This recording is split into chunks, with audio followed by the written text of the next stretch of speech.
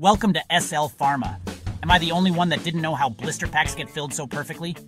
I'm sure you've heard the news. Blister packs are everywhere. But how do those little tablets land in the right spot? It all starts with the feeder. A blister machine feeder is the real MVP on the pharma floor. Its job? Making sure every tablet, capsule, or soft gel falls right into its own pocket. No mix-ups, no mess. The feeder uses vibration or rotation to line up the products, then gently drops them into the forming film below. Think of it like a super precise, high-speed gumball machine. Sensors and cameras keep an eagle eye out for errors.